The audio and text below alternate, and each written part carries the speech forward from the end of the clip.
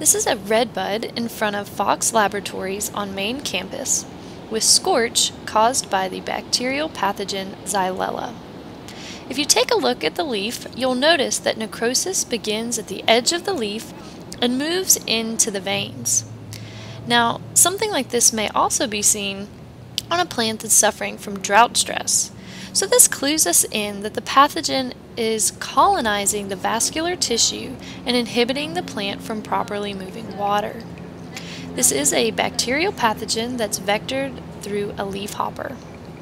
You can see other scorch on some of the sycamores on campus, and some of the redbuds have it, but not all.